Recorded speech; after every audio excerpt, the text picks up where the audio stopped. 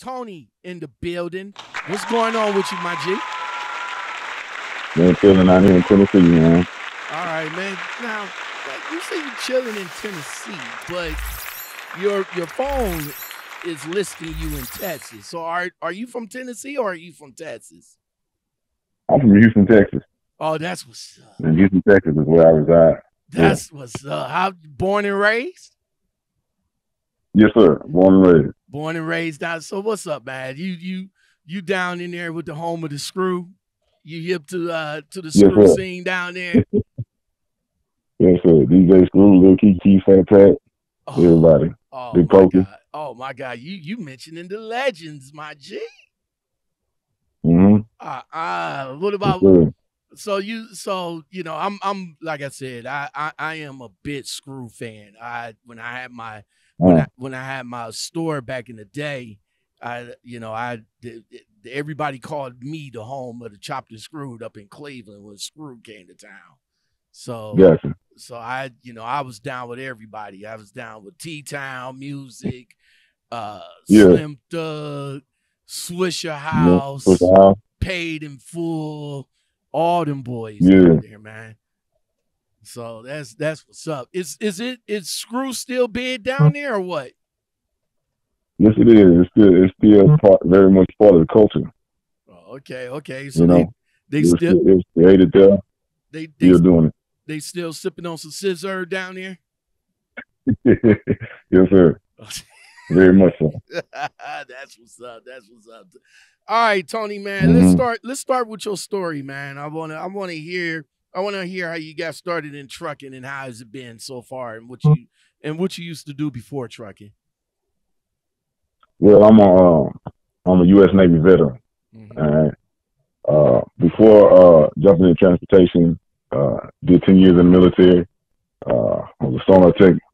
I looked for enemy submarines. That was my job. I traveled all over the world. I got out and I started working in energy, oil, and gas, chemical plants. So I worked for the power company in Houston. Worked some chemical plant jobs, some oil plant jobs. Mm-hmm. And then I came across a JT Hustle's video on YouTube about courier work. And that sparked my interest. He mentioned expediting. So I do the cargo van, sprinter van part. And that piqued my interest. And I started researching more stuff and more and more and more. And I jumped off the porch, man, and bought me a van and got in the haul of freight. Okay. That's what's up, man. So let's go with your career in the military. You say you spent 10 years. Why you didn't finish? Man, I knew something else was meant for me. I know my stay I had overstayed my time there. I knew I was bigger than the military. You say you overstayed your welcome, huh? Mm-hmm. All right. So in the military, man, so you went in the military straight out of school or there was a little bit of time out of high school. Straight out of high school? Straight out of high school, 18 years old. All right. So back when you went, how long ago was that? 1998. 1998. Man, what was some of the challenges for you, back in 98 getting into the military? Let's see, everybody, kind of hate being away from home and just adapting to new things, learning new people. Because you got people coming from all over the country. Some people have never seen anybody of any other color, things like that. Different climates, all kind of things like that. And being exposed to traveling and all kinds of stuff like that. A lot of people, before they go in the military, they never left their neighborhood. Right. So you get a chance to see different cultures, different way of life, different traditions. That kind of stuff. Now you went into 1998. Was you still in there during the Iraq War era? Yes, when Iraqi freedom began. Yes, I was in the military, but I was stationed down in Texas during that time. Oh, okay. Did you see any action? Did you see any action? Because you did say you was looking for enemy submarines. Yeah. Yeah, they don't. Yeah, like ain't no submarines in the desert. But I was in Japan and out of 7th Fleet, and we look for enemy submarines. We take that waterway over there. Okay, that's what's up, Take a man. couple submarines. Never got, but we had to take some submarines a couple times. All right.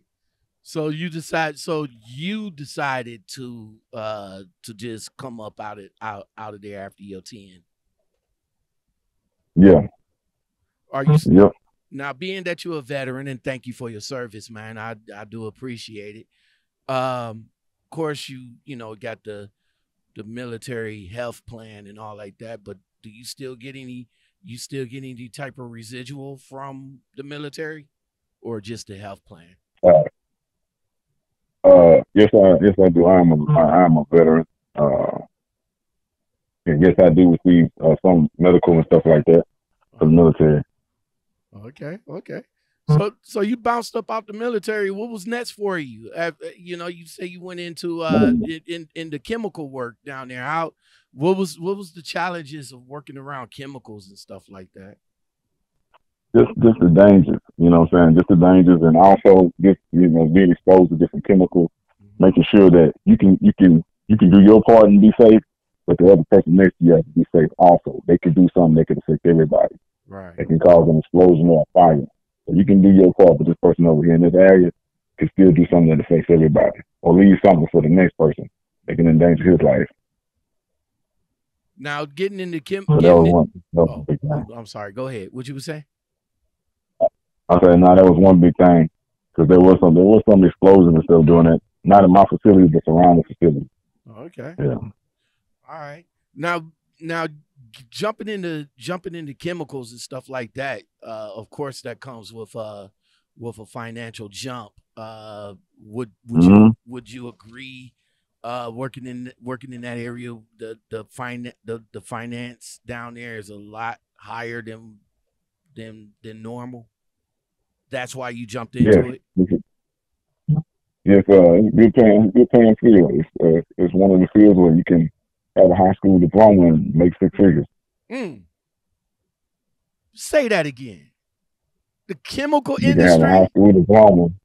Yeah, energy, oil and gas, chemical. You can have a high school diploma, or maybe an associate's degree, or some certification training, and make six figures. Wow. Is it still a demand for people Oh down there? yeah, It's still a demand for that? yeah, yeah. Bro, All times. if that was a six-figure job, why you didn't stay to retire? Because I wasn't happy, man. I wasn't happy, and then just the dangers. Oh, okay. The dangers of it. You know, like I say, somebody else do something and they could blow something up to kill everybody, or endanger everybody's lives. You know, there's a lot of close calls. Sometimes there was, leaks. A lot of this stuff move at high rates of speed, or is it under high pressures or high temperatures?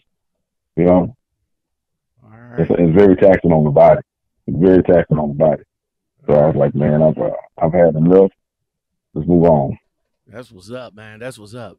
All right. So shout out to Sheree Moore, She Trucking. Shout out to the She Trucking. Referred me to get in contact with you and chop it up with you. So I appreciate her for that. You do music, right? Yes, sir. I do music. Okay. I've been doing it for a while since I was a kid. I have a twin brother, and we used to be a group called Double Trouble, DT. And so when I got into the transportation, I heard the beat because I still listen to beats. I still do stuff from time to time. So I heard this beat, and the lyrics that came to my head, the first one I came up was "Money in the Van," because a lot of people say in the cargo van business, they say there's no money, but you can make a good living. You can make six figures in the cargo van. So I made a song talking about day-to-day life, going through transportation in the cargo van. I heard the beat, the lyrics came to me. Okay. So you ain't gonna do nothing with it, so put it in my hand. Had a vision in my dream, and then I put it in my plan. I took a couple grand, and then I put it in the van. We went away from state to state. That's how your boy became the man. Okay, that's what's up, man. That's what's up. So how long your interest was in music for, and did you you get a chance to follow through? You get put on with anybody or what's up? See, I signed a couple record deals back in the day with some some janky record companies. Had some songs played on the radio, local radio station 97.9 The Box in Houston. Then put out a mixtape. And but being in the middle, I was doing all sorts in the military too. So I'm traveling, going across the world. It was kind of hard to keep up with it. And I had some group members too that sometimes they got put behind bars during certain times, so it was hard to do the group thing. Okay. So you say you signed some fucked up record deals back in the day, and that's back in the day is listening to some of these old school artists, and that's why I particular gravitate towards Rakim, Eric B, KRS-One, Big Daddy Kane. You know what I'm saying? The Juice Crew, the original heart of hip hop, which was up in New York. That nowadays, man, what do you think of these mumble mouth rappers nowadays, man? I feel like the trends change. That's what the youngsters are in, but there are some good ones that don't mumble. You can hear what they're saying. So there is some of the music. It's good. It's good for partying. It gets you hype. It's good for working out. It gets your energy going. But I feel like there was more substance in the music in the past. There was more of a message. Also, too, back in the day, there was always the clean version along with the explicit version. Exactly. Nowadays, we just get the explicit version, and that's it. And then it's up to the DJ. That's what they play on the radio. It's up to the DJs to beep out the words and everything. Yeah. Man. So I like some of the new music. I listen to the young guys, Lil Baby, Lil Durk. How do you feel about these recent deaths of these rappers, man? Young Dolph, Tizian, couple of guys in Chicago. I think it was another rapper that was just recently killed within the last couple of years, man. Pop Smoke, all of them. Yeah, Pop Smoke. What do you? How do you feel about Mo 3? Him? Him. I feel it's really stupid, man. It's like, okay, well, once another thing too. Our music is, you turn on the radio, our music is the only music that's promoting violence against each other. Yeah. The selling of drugs, prostitution, being unladylike. You know what I'm saying? Things that go against our family values and tradition. You know what I'm saying? Good morals. So you turn on any other station, you don't hear that. Just on our station. So these killings, they're ridiculous. You got people that are providing for their families. They're a bright light in the community. They're creating jobs. You want to take somebody out that's done something with themselves. Why don't you just look at their grind and look at their work ethic and put it in your life? It's a lot of people that want to hate, but a lot of us have the same opportunities. We just don't do nothing with them. So a lot of these killing is senseless. XXX, he went to the bank to take out $20,000 to go buy a motorcycle. They called him at the light and they killed him for nothing. He made $20,000 at McDonald's. You know what I'm saying? It's like a life is worth more than that. So you're not gonna get a chance to spend the money. They killed Dolph in a cookie store.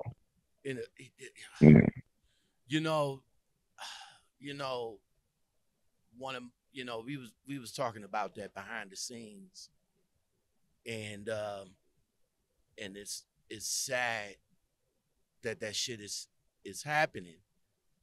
And they asked me what was my feelings on it, and I was telling them, I was saying, look, man, the hood is taking them out. The hood is taking them out. They go back. They go back to the hood. And the hood is taking them out, because we got we got all the people that turn around like, oh, well, they left the hood and they don't show no hood, no love, and you know, they just left the hood behind and this, that, and the third. But when they come back, to the hood and show love at a fucking cookie store, somebody in their feelings or somebody feeling some kind of way go up and take the man out. Yeah. You know what I'm saying? Same thing with my dude up in Los Angeles, man. What's that boy? Nipsey Hussle. My cousin met him. You know, they did a picture with each other. And the man, you know, in the hood, you know, he brought the plaza up from being shut down to one of the most profitable plazas in the area, doing giveaways and all this other shit, and somebody went up there. Community center, teaching kids coding, everything. Yeah, creating jobs for his community. Right, and somebody went up there and just killed him for what? For what, man? Hatred and jealousy. And everybody over here talking about, well, you know, they don't give back to the hood. They don't do this to the hood. And the hood is this and the hood's supposed to be hard. Well, I tell you what, you know, I'm all about, you know, and this coming up from the ground. I don't want to be famous. Just give me the money. Just give me the money. You know, if I hit the lottery, I don't want to go. No, just give me my money. Oh, but we got to take a picture. No, you don't. No, I'm not going to. No, I'm not going to take no picture with a big ass check in my hand. No, you could just send that to me. Just give me my money. That's about it. Yeah. You know. Yeah. Because when people, it just amazes me too, brother, that they'll take out somebody positive out of the community. We got all these things affecting our community, you know, with police brutality, racism, all kind of things. But when these things happen, they don't take any action toward those communities or those people that target us. But they take action on somebody that's positive in the community that looks like us. You know, it doesn't make any sense. It's a damn shame, man.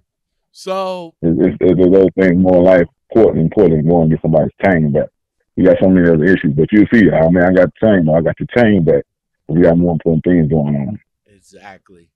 So, you know, as I said before, and as you said, you know, the contracts that you signed off. So it is true from what the old schoolers are talking about, because they, you know, they giving the real, because, you know, what's that kid's name? Flavor Flav. He was just in an interview and talked about the real fucked up contract that he signed. He signed the contract. He said, wonder why you don't hear no music from me now, because of the contract that it signed. And he didn't even know that. That was embedded into the contract. So is it true that the record, I mean, it is true that the record game is just about as ruthless as the trucking industry, right? Yeah. It's some dirty people. They want to capitalize off your talent. They don't have the talent, but they see the value in it, so they want to capitalize off of it and control it. And control it forever. So, like I said before, man, it's just true. You know, people better listen. You know that when an artist said that the artist is broke, even though they did millions and millions of records and all like that, and when they say they broke. Better believe it. Yeah. All right. So you jumped into the you jumped into the trucking industry by way of Splinter Van. Did you get your did you go and get your CDL, or you just went on here and brought the van and just jumped right into it? Yeah, I bought the van and jumped right into it. The cargo van, Sprinter van, is one way you can get into the transportation field. One of the quickest ways without a CDL. It doesn't require you to have one. But if you want to have like a better chances at getting freight, you do need like endorsements like hazmat. That helps you out. That makes you a unique. You provide a unique service when you can have a hazmat or your TWIC card. Now let me ask you this, because this, I never bothered to ask anybody this, because I guess, getting your hazmat and your tankers and all like that is just automatic when you get a CDL. But can you have that on your regular license? Or do you need a CDL to get those endorsements? Yes, you need a CDL to get those endorsements. Okay. All right. That's what's up. All right. So you got the Splinter van. How long ago you decided to do the Splinter van, and what was some of the research that you did to do what you're doing now? All right, I've been in the Splinter van for a year now. I researched from YouTube and Google, man. JT Hustle. Mm-hmm. JT Hustle put out a lot of good information. There was another guy by the name of Everything Apex, Zumaletta, and they put out good information. They pointed me in the right direction. I researched. I made phone calls. I tapped in with Sheldon, the box truck coach. Tapped in with a lot of people, man, and jumped off the porch, got my van, got my MC, got the rolling. So, T Swan, why didn't you pay for it, bruh? There's a lot of people out here that's charging big money for the information that you found yourself. Why you just didn't do the shortcut and pay for all of that? They hadn't been in transportation that long. They had jumped into it, and I said if they could figure it out, I could figure it out myself. Because a lot of the courses, they were pretty pricey. And I was like, you can just make a phone call, or you can call the organization yourself, and they'll walk you through whatever you need to do. So I researched, and was finding out the real cost of some things. I just did it myself. That's what's up, man. I applaud you for that, man. I mean, it's a lot of gurus out here that's charging big money for the same information that you could just take a little bit more extra time in finding. What do you now? In no disrespect, no disrespect, no shots fired, like that. Get your hustle on. That's what it is. Get your hustle on. You good? Exactly. But why? What's your thoughts on so-called internet gurus that try to hustle, try to hustle impressionable people into something that might not work in their favor? I don't really rock with them. There are some people that have the experience and they real with it. They have the experience and they know everything in their field because they put in the work, they put in the time. And then there's some that just selling the course. And people are the same way. They're in the same position that they was after they get the course, not knowing anything, not being pointed in the right direction, not getting any real knowledge that can help them make some money. Because there's a lot of people that take courses and then they took courses and then they call me and then we just talk regular conversation. I'd be like, oh, you didn't know this, you didn't know that. They was like, well, I took this course. Courses didn't teach me that, but you were teaching me. And I done put it into practice, and now I'm making money. But if you can make money sitting behind the desk and get paid in your sleep, more power to you. So Splinter brand, bro.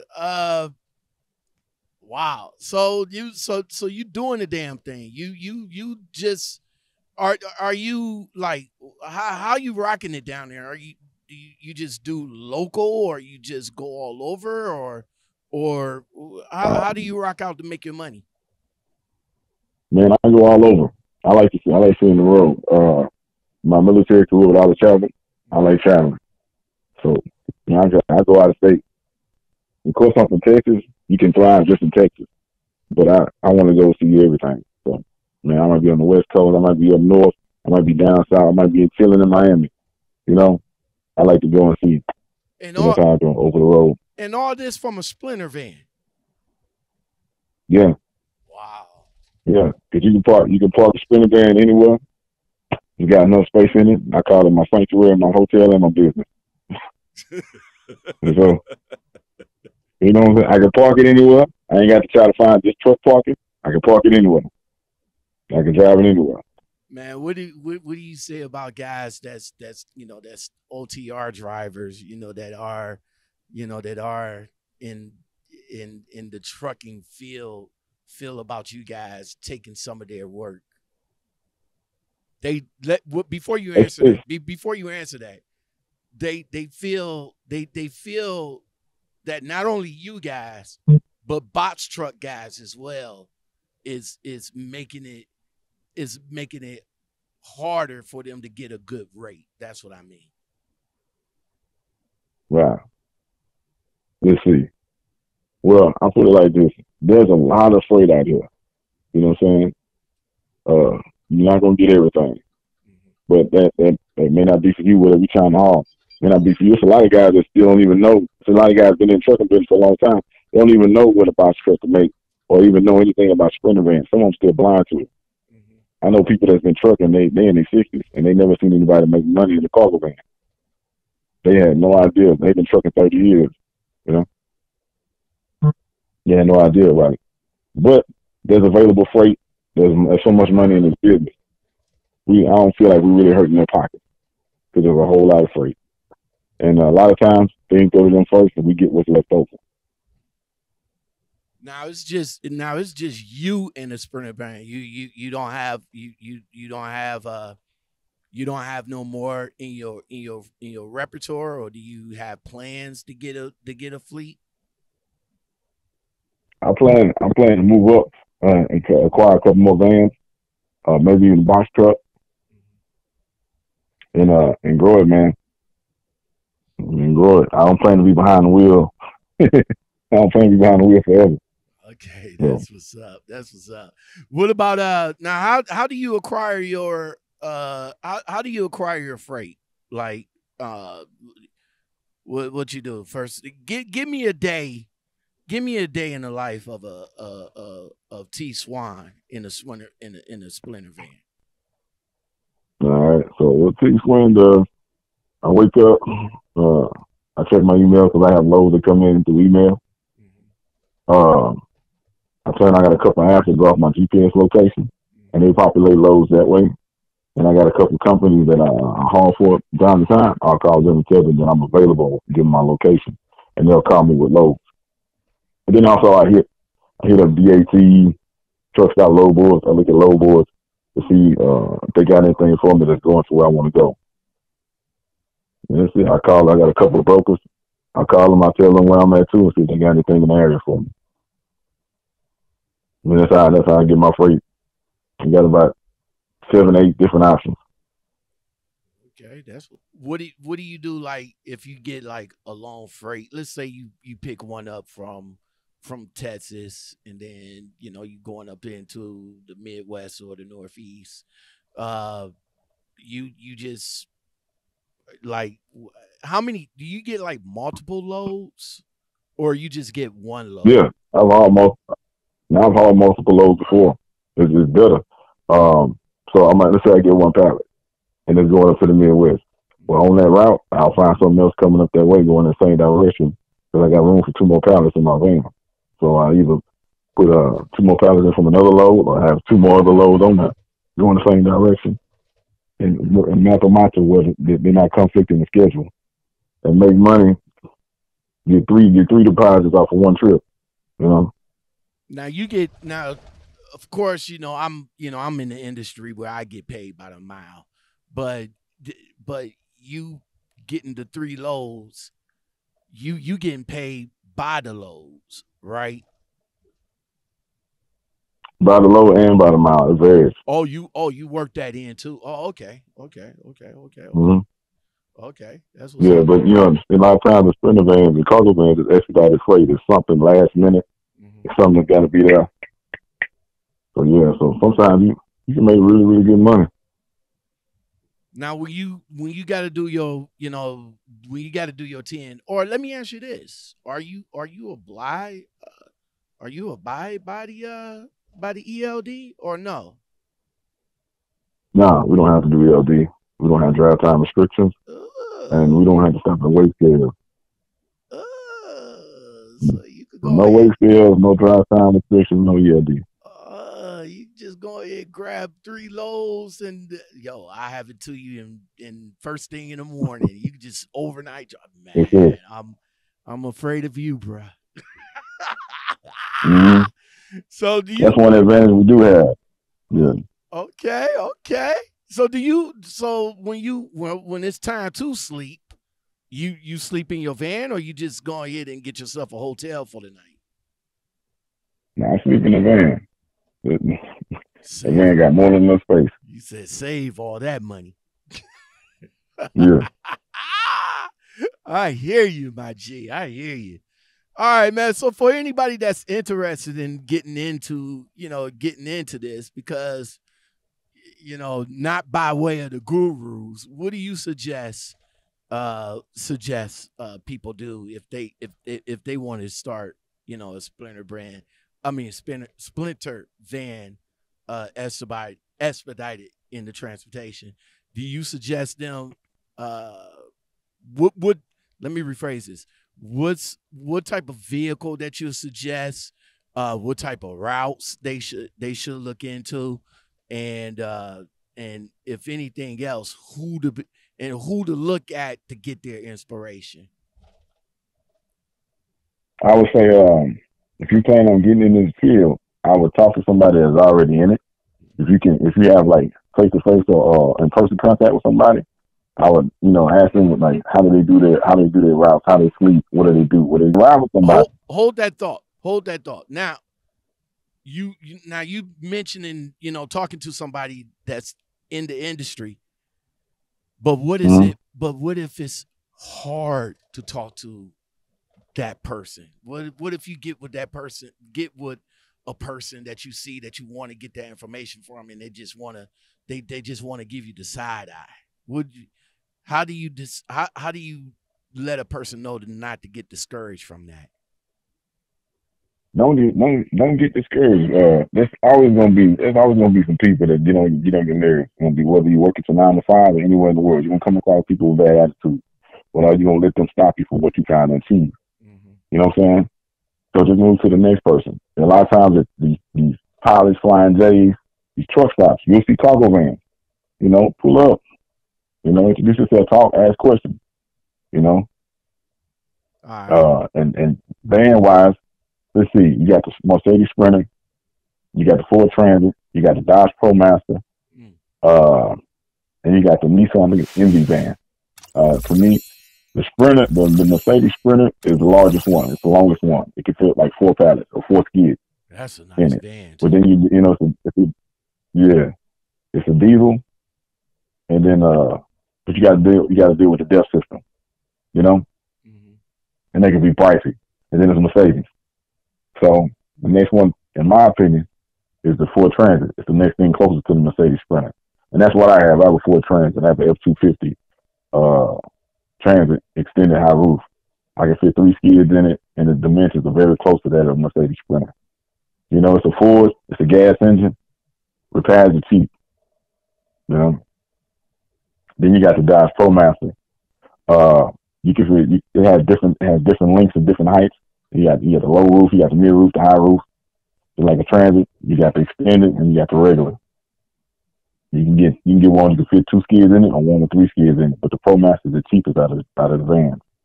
Okay. The Nissan van, the dimensions on it are not really good the way it's designed, the way it's shaped. But you can make money in any van. As long as you got a van, you can make money. Whether you hauling auto parts, catering, moving furniture, there's always ways to make money in the van. Okay. That's what's up, man. That is what's up. Well, T. Swain, thank you very much for coming on, brother, man, and giving me some insight on splinter vans, box trucks, expedited, man. That gave me a newfound revelation of what I might want to do in the coming years, bro. How much one of these vans starts at? What they start at? And should I get a brand new or should I get a used one? Let's see. I don't like having pre-existing problems, so I got brand new. And then a lot of things too, like during COVID, a lot of people lost their jobs. During the pandemic, a lot of people lost their jobs. they didn't have jobs to go back to, so they had to start figuring out things. So people start jumping in transportation. You start seeing a lot of logistics companies pop up, you know? So these dealerships was recognizing that, so they were jacking the prices up on these used vans. So these used vans were the same prices as brand new. And I'm not going to get this beat up old used van for $30,000 when I can go buy a brand new one with a warranty, the maintenance plan for the same price, and all the new bells and whistles on it. So I wasn't new. Straight cash, bro, or you went a finance route? I went the finance route. Okay, that's what's up. I went the finance route. That's what's up. What all? Yeah, but in the Sprinter van game, go ahead. No. Go ahead. I'm sorry. I say in the Sprinter van game, it depends on your hustle. You can make $60,000, or you can make $120,000. You know, but it's on you and your hustle. What are the permits that one needs to start a Sprinter van business? You just need a regular driver's license. Same driver's license you to drive your car, pickup truck. That's it. That's it. That's it. Nothing more, nothing less. I just get that. Call somebody if they need something moved, and bam. Yo, have you ever seen the show called Shipping Wars on A&E? Now I don't watch TV too much. I'm too busy trying to get through it. Because there's, you know, I see a couple of YouTubers. I think they're from what I understand, they're gonna be in season 9. I think it's the newest season that's coming up with. But you know, I talked to a few people that was, you know, that did the behind the scenes with the shipping wars of the past. And, you know, of course this is reality TV. So some of it is scripted, and, you know, some of it is kind of, you know, not all that truthful. But but there is a company called U-Ship. Are you familiar with them, and do you mess with them? No, I've heard of them, but no, I don't mess with them. I've seen the advertisements of their company, but no, I don't mess with them. What will be your objective opinion on them, if you have one?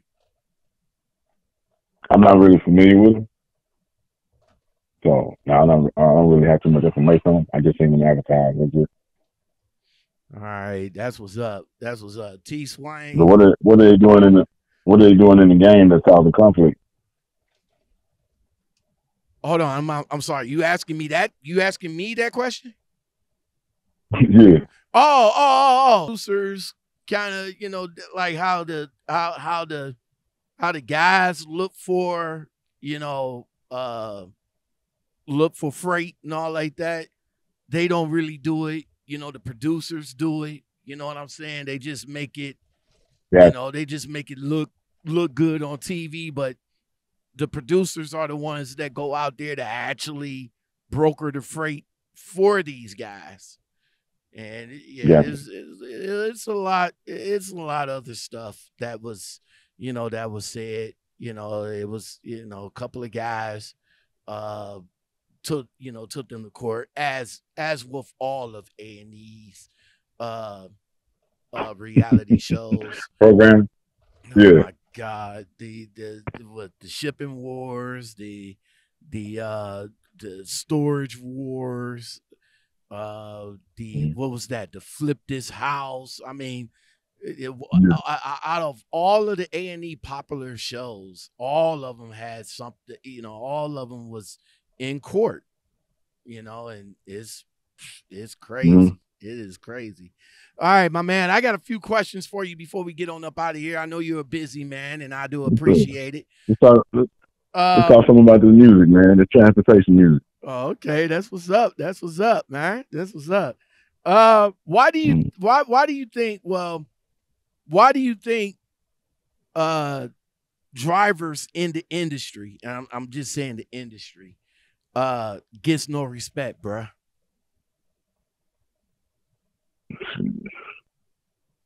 I guess because people really don't know what they do. People don't really know how they sacrifice. You know, how you going away from your family. for weeks and months at a time, and how you on the road and you're putting your life in danger. You're hauling dangerous cargo. You know what I'm saying? You're going over in dangerous areas, dangerous terrain. They don't know everything that goes in, and they don't know that everything that we do is affected by transportation.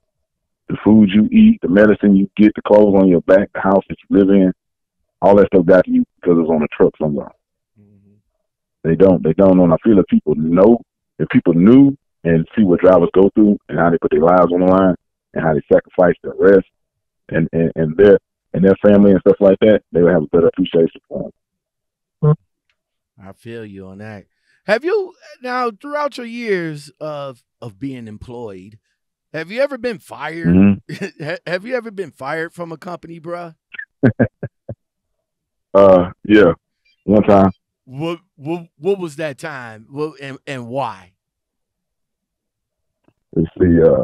I worked at a chemical plant, and there was an incident that happened. Mm-hmm. Multiple people were involved in it, but they wanted to put the whole thing on me. Okay. And then, so then they let me go, but then we had went to arbitration because the union filed a grievance, and then they paid me all the money that I missed out on if I'd still been working there for a time period. Okay. They just settled out. Yeah. Okay. And then they changed it to a resignation. They gave me some money. That's what's up, man. That's what's up. Okay. What is one of the biggest misconceptions in splinter van work, man? What's one of the misconceptions that you would come by in splinter van work? That let's see that we don't make no money, or that you can't you can't haul certain things, or you can't fit certain freight in there. It's not possible to make six figures. But you can't provide for yourself, you can't provide for your family. Right. And then that's pretty much it. Yeah. You hear a lot of people saying that there ain't no money in that. And then I'm gonna tell you this: there's some truckers. They drive for companies. They make $1,500 a week, $1,700 a week, $2,000 a week. Mm-hmm. And sprinter vans, it's easy to make $2,500, $3,000, $4,000 a week. Mm. It depends on how you hustle. That's what's up. So hustle hard, and you'll make that money. Since you've been out, and you say you do it, and you have done a lot of traveling because of your military background. So, what are some of your favorite? What are some of your favorite sites or experiences you encountered while you in your travels? Man, just people and cultures, where people talk, the different foods in the different parts of the country, traditions and cultures, and like pretty much statewide. It's just like the different foods and the way people treat each other in different sites. Like when I pull into a city, I try to go to the best restaurants or top 10 restaurant, or I go catch a game if they got a sports team that I like. And overseas, when I travel overseas, it's just the way people treat life and how they approach it. What's important to them, how they culture, like respect and stuff like that. Okay, that's what's up. That's what's up, man. That's what's up. All right, T Swain. Hey, where can people find if you still doing music, where people can find your music at, man? Oh hell yeah, man. Still doing music. I pretty much just started a new genre, man. Transportation music. So I made hell yeah, bro. So like I was realizing, man, it wasn't nothing for the drivers. So I made some music for the drivers, whether you in a cargo van, you in a box truck, or you in a big rig. I got something for you, man. So you can find me on all streaming platforms, T Swin. You find me on YouTube, youtube.com/T Swin. I got an EP that's available on Spotify, Apple Music, iTunes, everywhere. T Swin, Money in the Van. I got Money in the Van song one. I got a song called Boston, where it talks about, you quitting a job that you hate and you start working for yourself. I got a song there called Make a Run, where it talks about a driver being on the road. He got a woman at home. He out there going to go make the living. He just wanted to hold everything down till he get back, and he's going to reward her when he get back. Word. And the new one we got is called this Dedicated Lane, featuring me and Beyond Expediter. So, all right, that's what's up. Man, check me out. Make sure you send me, you know, when we get off, man, make sure you send me all of the links so I can put it all in the description, man. Again, you are a citizen. I appreciate you. Shout out to Sheree Moore, She Trucking Facebook group for bringing us together, man. I really do appreciate it. I enjoyed myself, man. Great conversation, good information. You opened my eyes a little bit on the bots in the Splinter van. You saying don't sleep on that. So I might have to take maybe about a couple of more years, save up the cheese, and probably transition over. So I might have to do that, man. That's what's up, man. But T Swain, thank you very much for coming on, man. I really do appreciate you, bro.